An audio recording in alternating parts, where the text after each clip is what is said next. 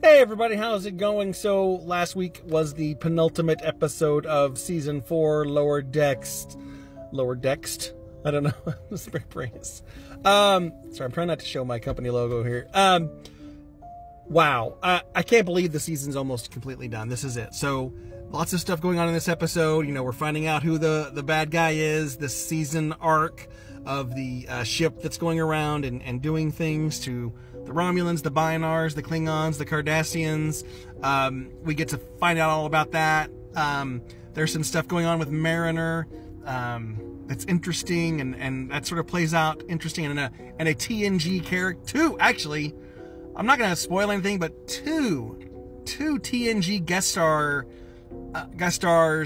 characters we haven't heard about in a while are both dropped in this episode. That's huge news, especially for one of them. I don't want to spoil it, but you have to watch this episode. This is it. This week is the end, and it's season 4 is done. I can't believe how, oh my gosh, it just whizzes by so fast.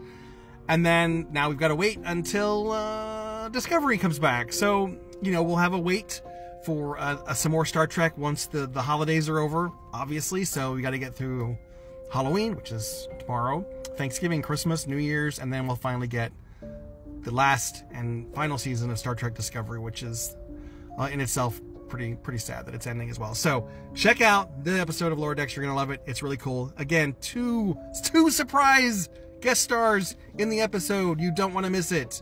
One is only name dropped and there's no voice, but the other one, we do hear their voice. So it's going to be interesting. You gotta watch it. Hey guys, as always, live long and prosper. I'm trying not to show my logo on my shirt. Have a great day, everybody.